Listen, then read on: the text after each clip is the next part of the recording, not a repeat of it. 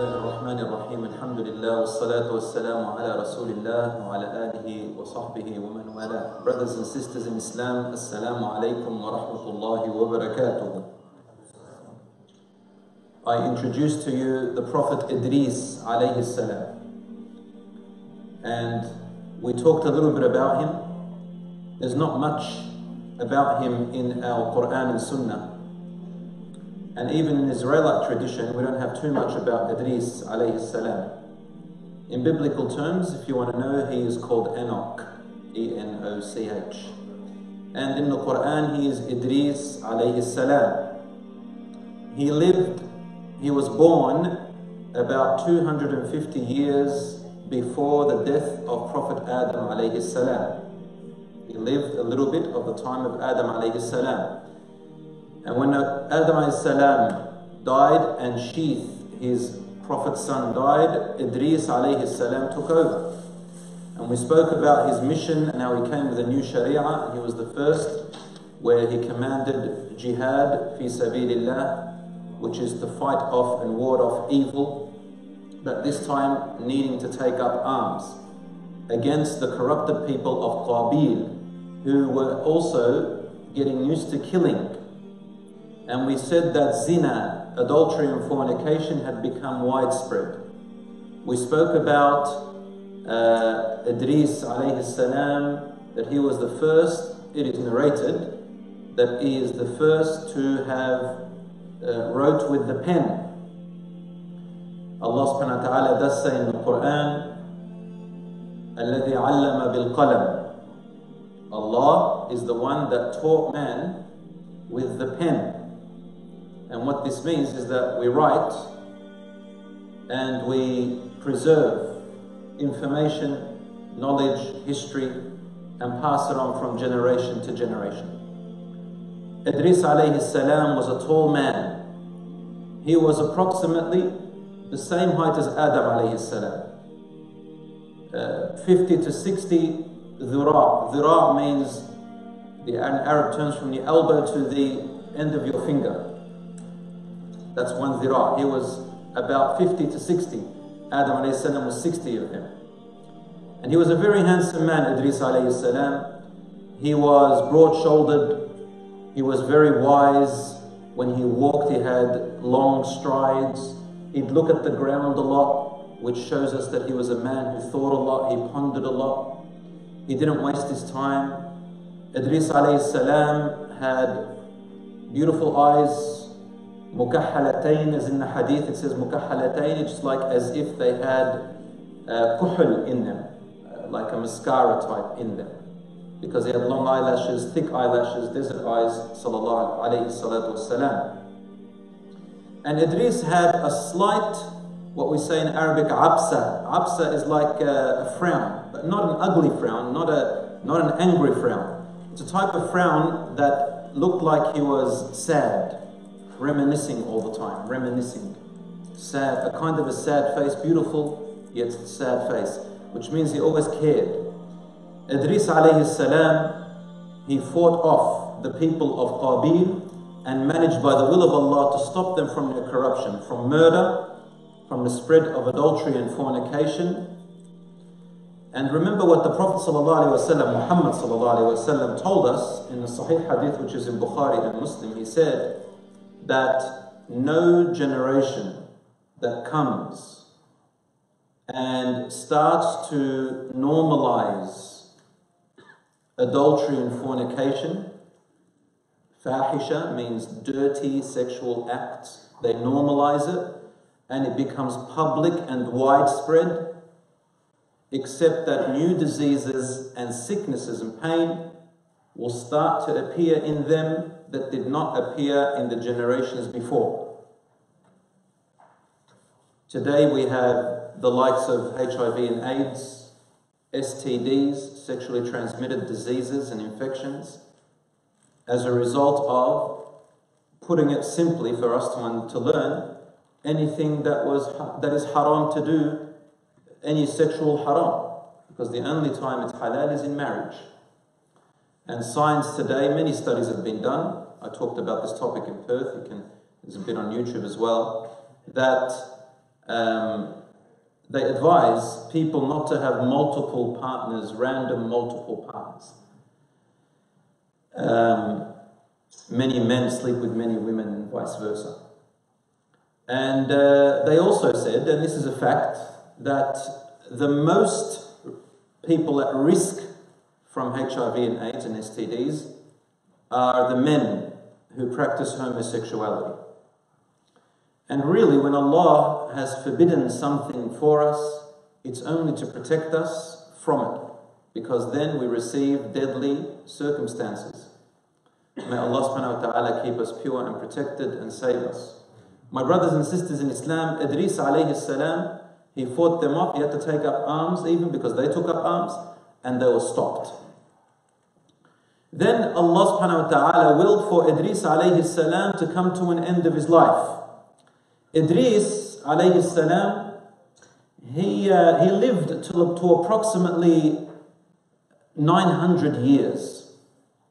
900 years. They used to live very long in those days. The Prophet Muhammad sallallahu alaihi wasallam said that people used to be very big in size, and they used to live longer. And then as time went on, they got shorter and shorter, and their lifespan became shorter and shorter. And then he was asked, what is the lifespan of your ummah, of us? And the Prophet ﷺ said, تَتَرَاوَحُ أَعْمَارُ أُمَّتِي بَيْنَ السِّتِّينَ وَالسَّبْعِينَ. The lifespan of my ummah is approximately, generally speaking, on average, between 60 and 70 years. So this is us now, the last of generations of this world. Brothers and sisters in Islam, Idris alayhi salam did not actually die on earth. There is a hadith in Sahih Muslim and similar to it in Bukhari, where the Prophet Muhammad sallallahu alaihi wasallam, when he ascended to the heavens in Isra al-Mi'raj, he saw in the fourth heaven, he saw Idris alayhi salam. And what I described him with to you today is exactly how the Prophet sallallahu alaihi wasallam described him. So I took it from the hadith of the Prophet, peace be upon him, when he saw Idris alayhi salam, and they said salam to each other. He said, I saw my brother Idris. Because all the prophets are brothers. They call each other brothers. But this brotherhood that the prophets have is different to the brotherhood we have. It's the brotherhood of prophethood. And he describes him this way. What happened to Idris alayhi salam is that Allah subhanahu wa ta'ala took his soul in the heavens. Where in the heavens? Allahu a'lam. Allah only knows. And remember, whenever you see the translation in the Quran, translation of the meaning, wherever the word heaven comes up, people assume that it's paradise, Jannah, that you go to. But it's not. Heaven just means sama, sky, space, up and above. Heavens, Allahu a'lam. Allah only knows the nature of these heavens. We are yet to even discover what's beyond us, even just slightly beyond our solar system or our distant galaxies. So we don't know. We're still discovering many new things. So he was lifted. Allah says in the Quran, وَرَفَعْنَاهُ مَكَانًا عَلِيًّا, in Surah Maryam, we lifted Idris to a high place. And Ibn Abbas and others, the Prophet ﷺ's companions, best of Mufassirs they are, and also in the book Tafsir ibn Kathir, he says that he died in a fourth heaven above.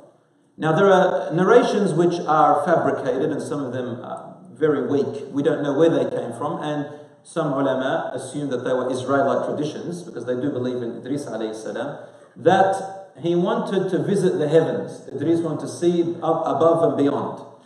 And Allah sent to him an angel, and this angel has wings. We know in the Quran Allah says that some angels, they have wings. Mathna, 2 wings, 4 wings, and many wings. Jibreel alayhi salam has 600 wings. And Idris said to this angel, take me up into the heavens. And he took him up, and when he reached the 4th heaven, he met with the angel of death.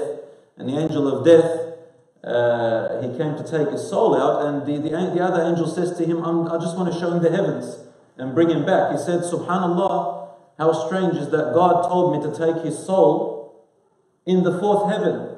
And I wondered, how am I going to take his soul in the 4th heaven when he's on earth? And so he died in the 4th heaven. Now this, what I just said, is not reliable, but just in case you came across it, these are just stories of the Israelite traditions. And what did we say last time about Israelite traditions?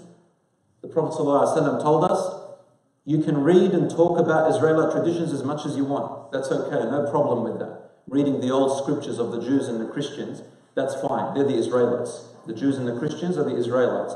Bani Israel are the children of Yaqub, Prophet Yaqub alayhi salam, Jacob, from whom Yusuf alayhi salam was born, and other prophets. So Yaqub alayhi salam is Israel, and from him came the Jews and the Christians of today. So we're allowed to read their scriptures and learn from them.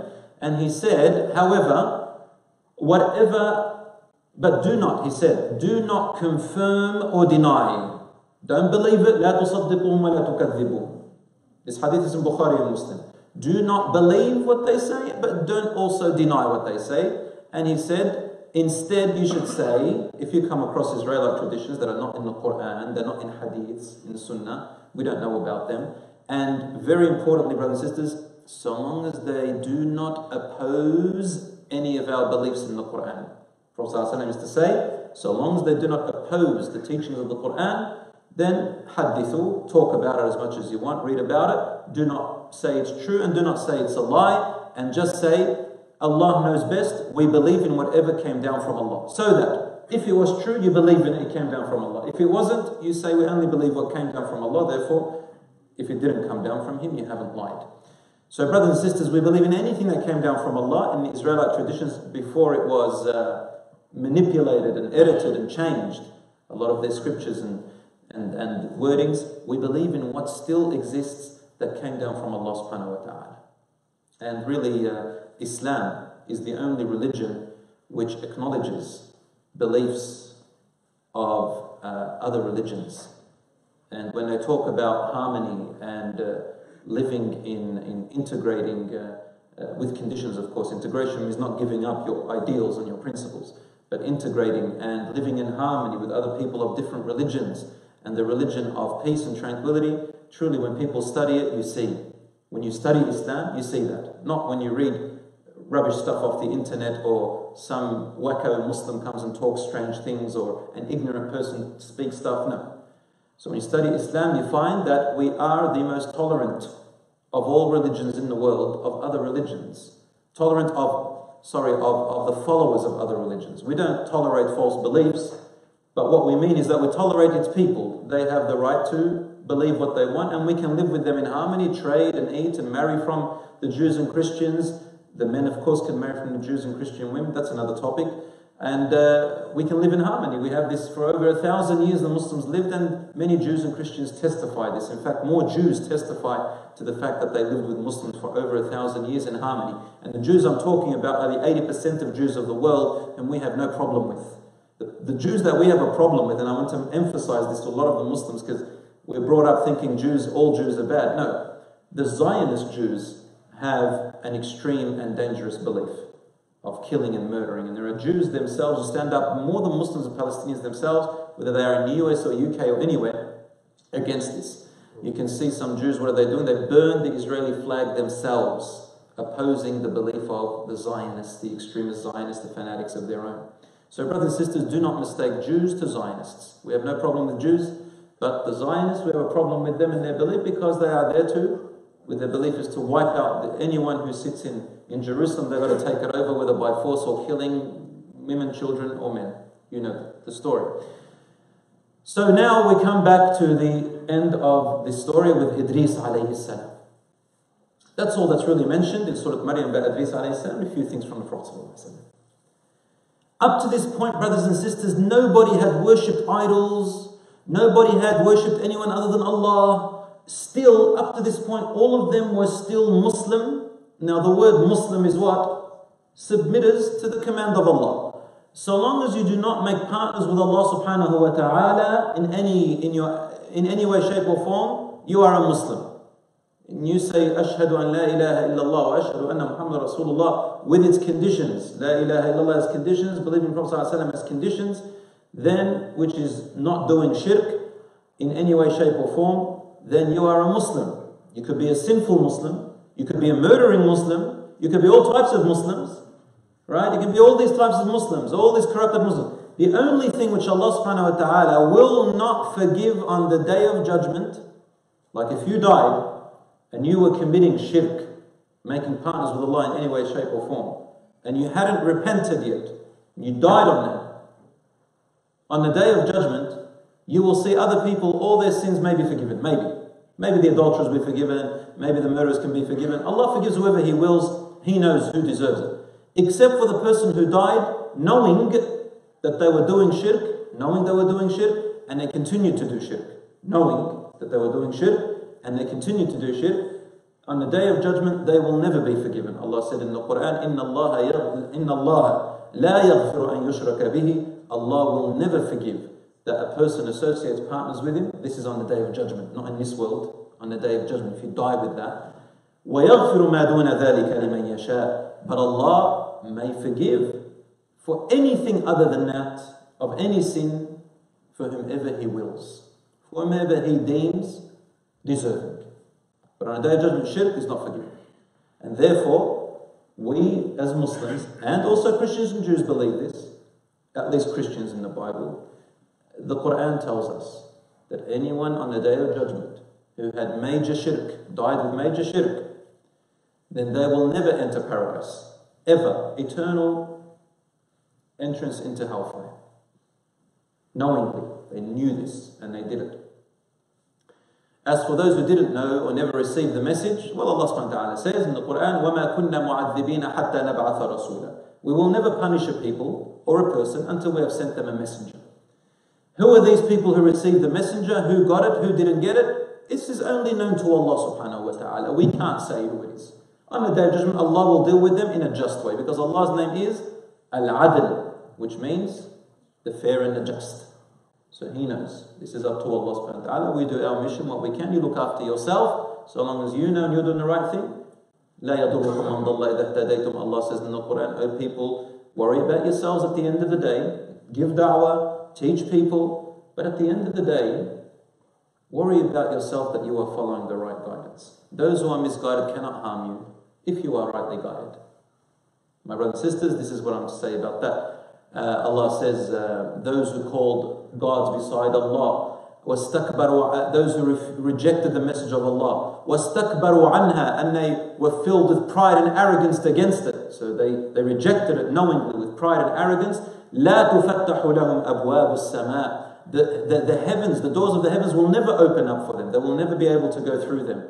وَلَا يَدْخُلُونَ الْجَنَّةِ, and they will never enter paradise حَتَّى يَلِجَ الْجَمَلُ فِي سَمِّ الْخِيَاطِ, until the camel can enter through the tiny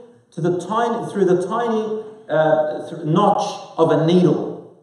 You know the needle thread that you sew with. You know that little notch that you put the string through. You can barely see it. We have trouble putting the string through. Is that correct? Allah says when the camel, the big camel, enters through that notch, through that hole, that's when the person who disbelieved in Allah's message will enter paradise. Stakbaru anha, meaning they took pride from it, they were full of pride. They rejected it and refused it knowingly after it came to them.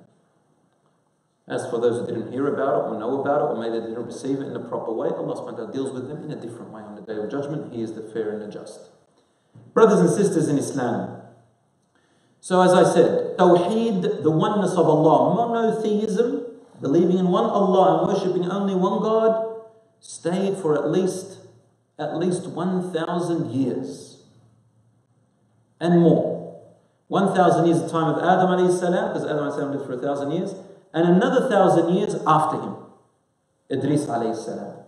When Idris alayhi salam died, a few hundred years passed, and subhanallah, Allah did not send a prophet or a messenger in that time. No prophet, no messenger was needed. There were only righteous people who were carrying the message of the prophets before, who followed, like us, like what we are now. And they took the message of Idris and Adam, and they had scriptures that had written, and they followed the Sharia of Enoch, of Idris alayhi salam, and people lived in Islam. Allahu alam what their Sharia was exactly, how they prayed, but they all bowed and prostrated in some way. Maybe 3 prayers, I don't know, maybe whenever they wanted, but all of them bowed and prostrated. Prostration bowing has always been ever since man was alive. And righteous people kept people intact and on the right track.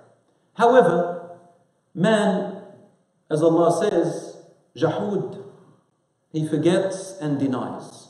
This is in our nature. We always need to be reminded. Sometimes in a harsh way, sometimes in an easy way, sometimes in a good way, sometimes silent, sometimes loud. Sometimes we need to be embarrassed. Sometimes we need to be woken up in some way. A tragedy may happen.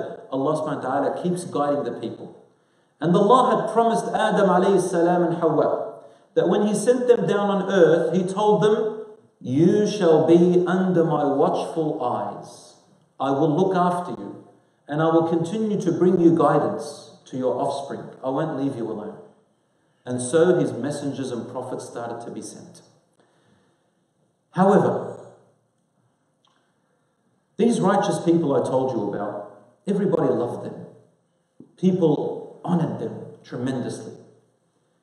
When they died, somehow 5 of them became the most popular righteous people, wise men.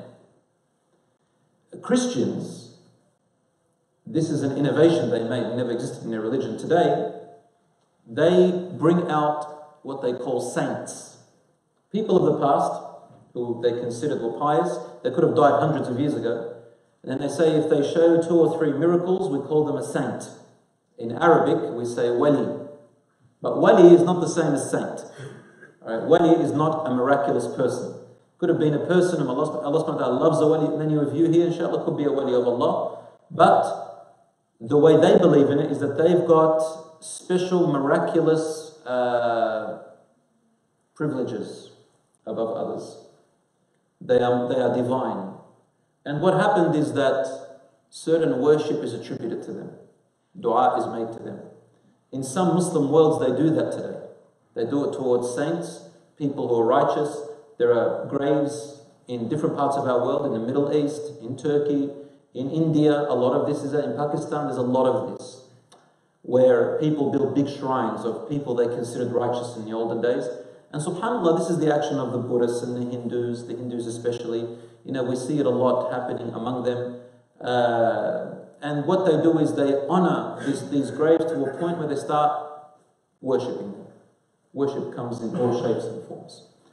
So brothers and sisters in Islam, these 5 men, their names were, they are in the Quran: Wad, Suwa', Yaghuth, Ya'uq, and Nasr. They are in Surah Nuh. And these 5 actually existed. From them came out idolatry, which made its way all the way, thousands of years later, into Mecca.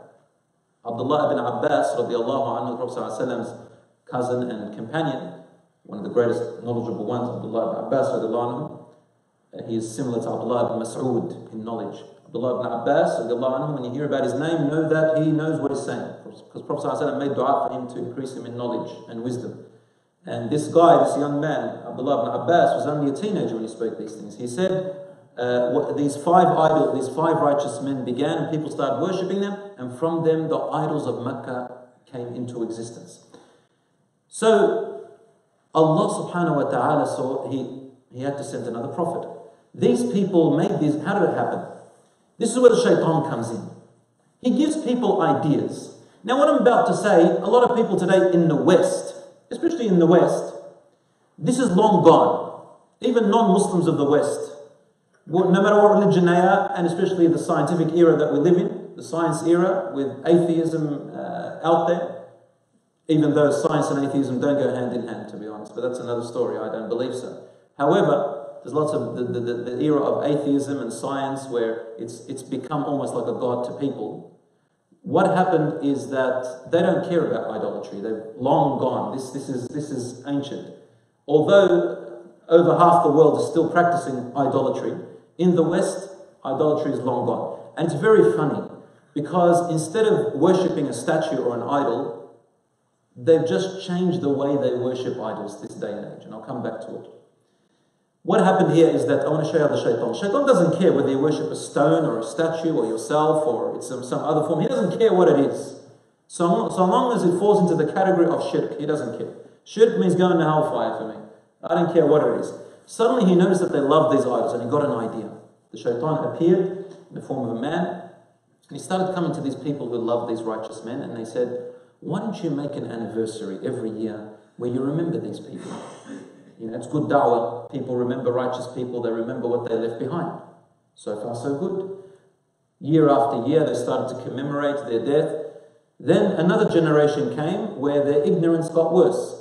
And Shaitan said, why don't you build statues out of them so that people can remember them even more? And the people built statues. They said, what a great idea. And so another generation passed, 100 years or so. And the Shaitan then said, your forefathers were very knowledgeable. Yes, they were. Who wouldn't say my ancestry is really knowledgeable? Everybody stands to their ancestry, right? Your ancestry. They must have left these idols behind, these statues, for a reason.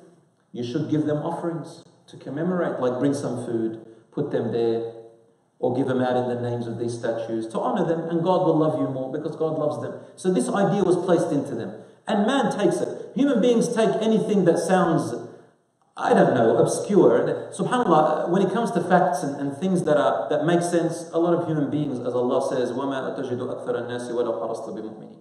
If you were to look at the world, the majority of people, even if you tried to look to try and count them all, he said, you will hardly find the majority being believers.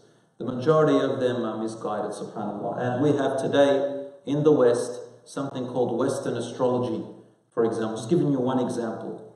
All right, Scientology, great celebrities who are apparently supposed to be intelligent, they join with these people. And Western astrology is the zodiac signs, if you ever heard of them, star signs.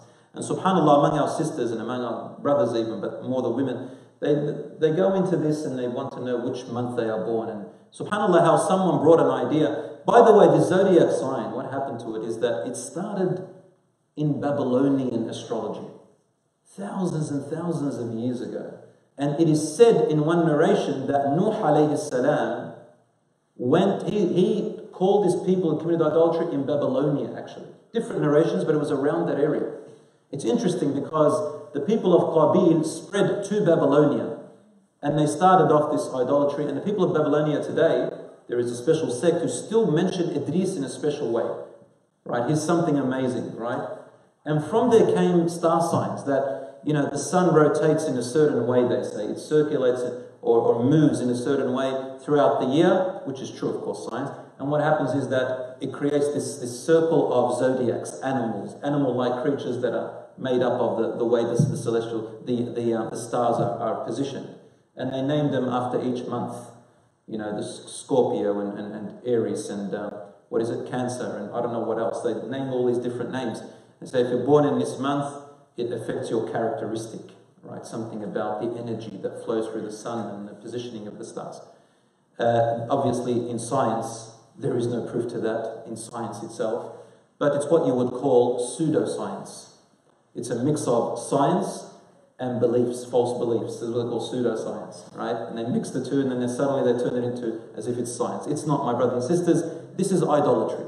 To believe in positioning of a star, that it tells you and determines your character, and you live by it. To believe in that and give powers to certain positionings of the universe, that it affects your character or it makes you into a certain thing and you're stuck into that particular circle, is a form of idolatry. Even if you don't have a statue, you can have an idea. Just an idea. It doesn't have to be a statue, it can be an idea. All these things. And happen to say this just in case anyone does this. Going to a tarot reader, a palm reader. Obviously none of you do it here, alhamdulillah, but in other parts of the world they do that. The Prophet ﷺ, he said in the hadith which is in Bukhari and Muslim and others, he said, "Man dhahaba ila arrafin aw kahinin." Whoever goes to a fortune teller, so-called fortune teller, right, or a palm reader and the sorts, and believes in what they say, then they have disbelieved in what Allah has sent down. Open kufr.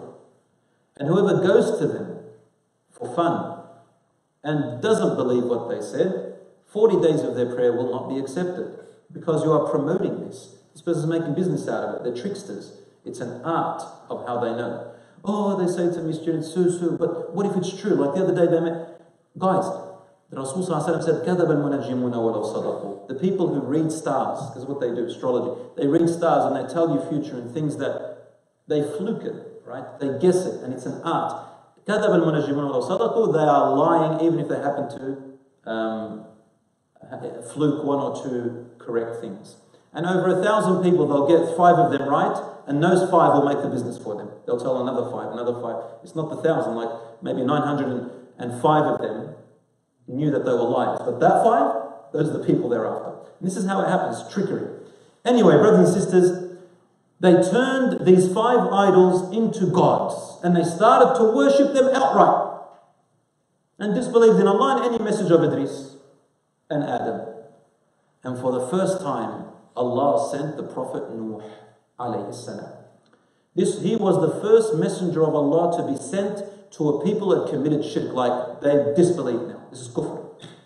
Every sense of the word, open kafir, open disbeliever, rejecter of Allah and worshipping other deities other than God. Nuh alayhi salam was said to have sent to Babylonia. Some said he was in India. Others said he was close to the Turkey region. But the point is somewhere around there. Nuh alayhi salam, we don't know exactly. He was tall. He was wise. And Nuh alayhi salam is the second most narrated prophet to us in the Quran. The first prophet most narrated is Prophet Musa alayhi salam. Prophet Nuh alayhi salam, second most narrated. And you will find the majority of his story in Surah Hud and Surah Nuh. And there are other scattered places. The Quran repeats his story in different ways. Why is Nuh alayhi salam so important? Well, because he came to a people who did the most dangerous act that enters people into hellfire eternally. And there are so many lessons to be learned from that story, from which idolatry developed. Brothers and sisters in Islam, for this reason, the Prophet ﷺ said, angels do not enter a house. The hadith is in Sahih Muslim. Angels, لا تدخل الملائكة بيت لا تدخل الملائكة بيتا فيه كلب أو صور. The angels do not enter a home, a house, which has in it a dog or images of faces. And the angels, the dog is a nice animal. A woman entered paradise for giving a dog water to drink.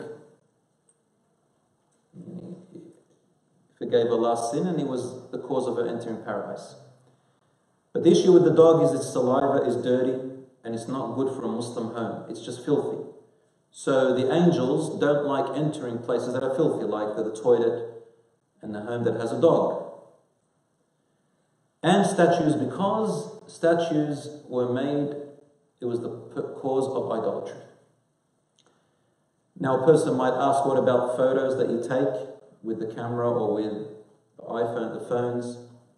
The ulama are split on that, and I rest on the opinion that they are halal, because you are taking a real image like a reflection and you're not making it into an image. But to be on the safe side, they said pack them away. Don't display them. As for toys and things that kids play with, they're fine. So long as you don't display them as a design and you just leave them there. The kids can play with toys. Rasul ﷺ once cut a picture, a whole mat that had pictures on it that was hung up on the wall by Aisha radiallahu anha. He took it down and he cut it into small pieces and made pillows and cushions out of it. And he said, Ya Aisha, the angels do not enter a home that has images of pictures in it, but you're allowed to cut them up, and if there are bits and pieces here and there on your pillows, or you sit on them, or they're on the floor, it's okay. It's okay. So that covers that, inshaAllah. Nuh alayhi salam tried very hard. He is the first one to teach us the art of da'wah, the art of teaching people who are in the most diverse ways that you can approach people. Whether it be public speaking, whether it be what I'm doing right now, whether it be you speaking to your family or friends, presenting something, talking to people, trying to convince, debating, trying to sell something, trying to buy something. trying to present something, trying to explain something, right? Trying to convince people. Nuh alayhi salam was the first prophet to absolutely exhaust every avenue of communication you can think of.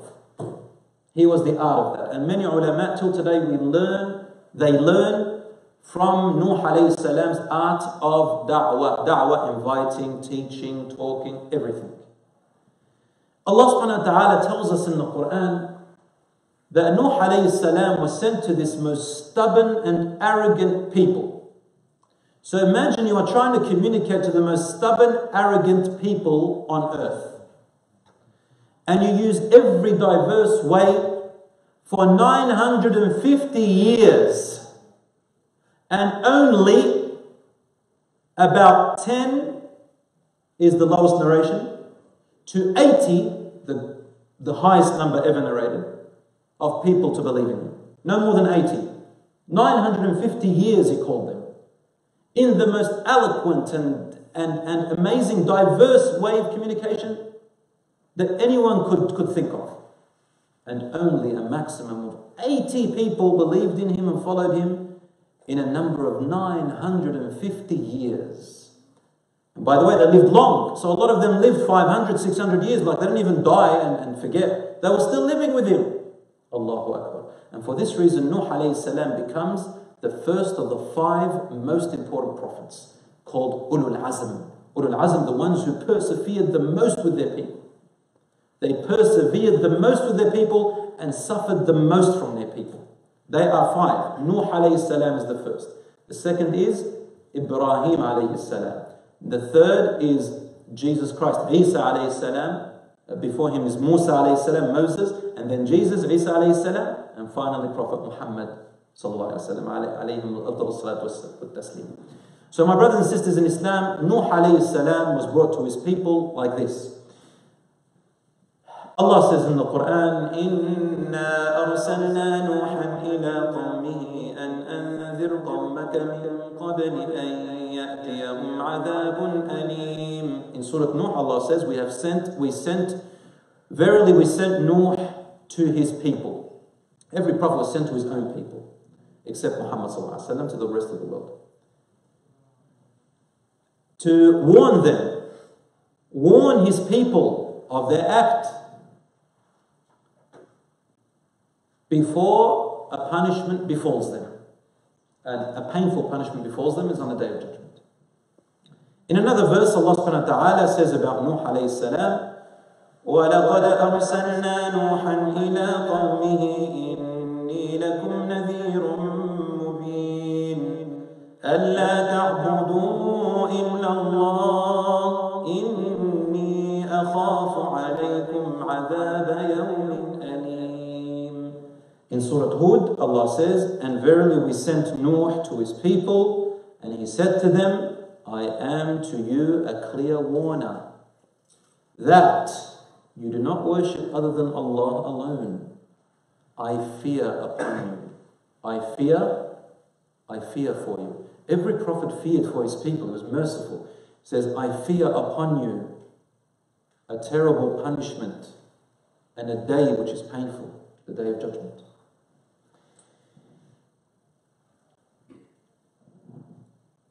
They refused.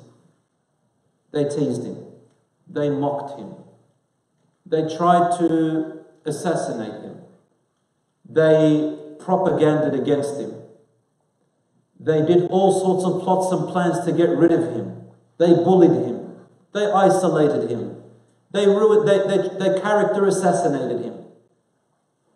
In one hadith, I'm not sure of its authenticity, but its meaning is true. It says that a man would come who has a child who had lived for 500 years with him, because they lived long. And he would point to Nuh, an old man, and he would say to his son, see this man? He is a crazy man. He's insane. Everybody knows him. 500 years, he's been insane. Stay away from him. That's how people used to talk about Nuh alayhi salam. He was a messenger of Allah. La ilaha illallah. And he said in Surah Nuh, قَالَ رَبِّي, he said, oh my Lord, إِنِّي دَعَوْتُ قَوْمِي لَيْلًا وَنَهَارًا. Oh my Lord, I called my people night and day. my invitation to them did not increase them in anything but more running away. And every time I called them to ask Allah to forgive them and for them to ask forgiveness for their sins, what would they do? They would bring their clothes and cover their ears with it. And they'll put their fingers into their ears and plug them so they don't hear me. And so Nuh alayhi salam started to use sign language with them. He started to, when they didn't hear, he used to sign language. That's not sign language, but I made up my own one. Sign language, so even the deaf people, you make da'wah to them. You teach them. There is a communication in every way, shape or form. He said, I called them in public. Then I realized maybe some of them are embarrassed. Maybe their family who will kill them. Maybe their family will isolate them. Maybe their reputation. Maybe. So I went to them, israra. I went to them in secret as well. I used to go and knock on their doors in private. Listen, I saw you in public over there. Maybe you believed, but you're just too embarrassed. Just tell me in secret. I will cover it. I will bear witness for you in Allah. Is there anything you want me to teach you? And they would still say, no, not even in secret. And this tells us the fuqaha, the ulama of religion, they say to us that if somebody fears isolation and bullying from family and from the community or their reputation or whatever it may be, their job, then it's okay for them, it's alright for them to keep their Islam a secret if they want to convert. Islam a secret for a year or 2 or 3 or even 10 years. Doesn't matter. Keep it a secret, it's fine if you're going to be harmed. But even that, the people of Nuh still rejected. Nuh alayhi salam tried every form. Tough, rough, easy, soft, nice, everything. And he tried to debate them. In the end, only 80 or so people followed him. And if it wasn't bad enough, those 80 people who followed him were from the lower class of the whole nation. They were the lower class. They had, in their eyes, I'm not saying today, don't misunderstand me, in their time, they looked down upon their job. And they were farmers. And to them, they were the lowest of the low. Their jobs were nothing. They were the lowest, they were the poorest, they were nobodies. SubhanAllah, and Islam came to give everyone their value. You see at the time of Muhammad sallallahu alaihi wasallam, Abdullah ibn Mas'ud, who was a shepherd and a slave, he had no lineage. Look how he became right now. He is one of the heroes of Islam till today. Isn't that amazing? Sauda, his wife, radiallahu anha, became the wife of the Prophet sallallahu alaihi wasallam, also used to be a slave, lineage not known. Barakah, Ayman, the one who first touched the Prophet ﷺ and raised him, Allahu Akbar. All these people. There was once an old Ethiopian lady who used to clean the mosque, the masjid of the Prophet ﷺ. The hadith is sahih, I forgot where it is, but it's sahih, it's authentic. And she used to clean it. Nobody really cared much about her because she wasn't really known. One day the Prophet ﷺ didn't see her around and he asked, where is she? They said, Ya Rasulullah, she died last night. He said, Allahu Akbar, why didn't you tell me? They said, Ya Rasulullah, we thought we wouldn't come and bother you. It was in the middle of the day, you were asleep. He said, you should have woken me up. Where is her grave? He put his cloak on and rushed to the grave by himself and prayed janazah on this woman while he was crying, sallallahu alayhi wa sallam. Allahu Akbar, the best message, the best man of Allah on the face of the earth, the best creature of Allah on the face of the earth, Muhammad sallallahu alayhi wa sallam, goes to honor and lift this woman who nobody else really, thought much of. Islam did not come to value people based on their job or their clothing or their color or their race or whether they're known or not known. Allahu Akbar. Rasulullah used to say, رُبَّ هَذَا الْأَشْعَثَ أَغْبَرُ. Once a man passed by the companions and he was wearing ragged clothing and he looked like dust was on his face. He was sweating, he was working hard. And a group of companions, they said, Ya Rasulullah, if this man, this strong man would have used it in the cause of Allah rather than running around, earning money and wealth and food for his family. The Prophet ﷺ said, if this man is working to feed his family, it is fi sabilillah. If this man is working to provide himself so that he doesn't go and beg, it is fi sabilillah. And then he said, رُبَّ هَذَا الْأَشْعَثَ أَغْبَرُ. Maybe this man that you see before you sweating with dust on his face because of hard work, لو أقسم على الله لأبره. Maybe if you made one dua against you, Allah will accept it before yours. Don't ever put down people or speak low of them, no matter what their job or trade is. But these people, they put them down. And their value was, you are this supremacy thing. Whether it's your color or your, obviously it wasn't race, but it was about their job and how they are known. So they looked at these people and they said, Ya Nuh, you've been talking to us and arguing with us and debating with us. جادلتنا فأكثرت جدالنا. You debated us and you just debated too long. 500, 600, 700 years. وما نراك اتبعك إلا الذين هم أراذلنا بادي الرأي. After all this time, all we see following you are the lowest of our people. بادي الرأي, they're primitive in their intelligence. All they know is farming and soil and cows and chicken and goats and sheep. Familiar words, aren't I? I'm saying familiar words. We say these things even till today. لا حول ولا قوة إلا بالله. Even though there are so many righteous and beautiful people, there are still those among us who need to learn, my brothers and sisters. Badi al-ra'i, they are primitive in their minds. They're fallahin, as some Arabs say, they're just farmers. Even though in Australia farmers are a big deal, right? This is what I like about Australia. One thing, a few things actually, this is one of them, that, you know, it doesn't matter what trade you have, there's kind of this equality. Like, I mean, all right, they do it on the weekend, they all go and get, some of them go get drunk, whether you're a lawyer, doctor, or whether you're a farmer, whatever you are, they do the same thing. But the thing is that, not all of them, I'm just saying that everyone likes to have a good time and everyone sort of acts equal, almost. So we cannot differentiate people because of their trade or their color or their race. Their intelligence could be far greater than our own, no matter what degree you have or whatever. So Allah, and as a teacher, I know that when we teach students, you know, school or university is not all the education of the world.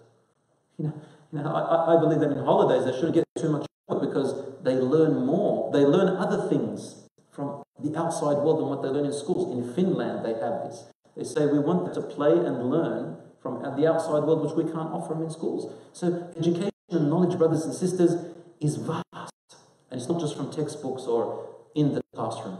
Brothers and sisters in Islam, they looked at them and they said, they're farmers. It's like saying, oh, it's like today, say, excuse me for saying this, if I have any tradies here, I'm not having a go at you, I respect them.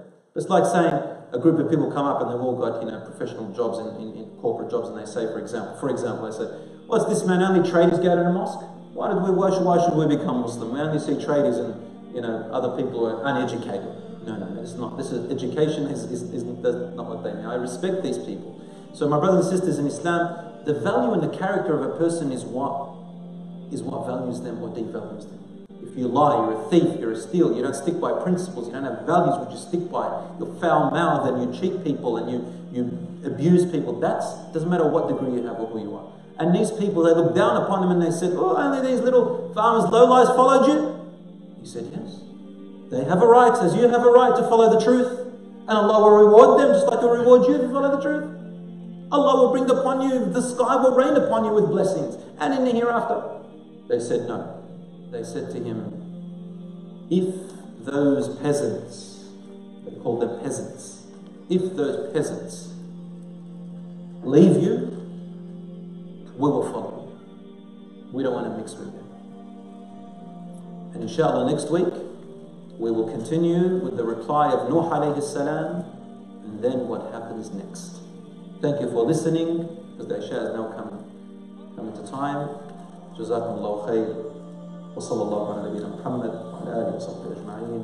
Assalamu alaikum wa rahmatullahi.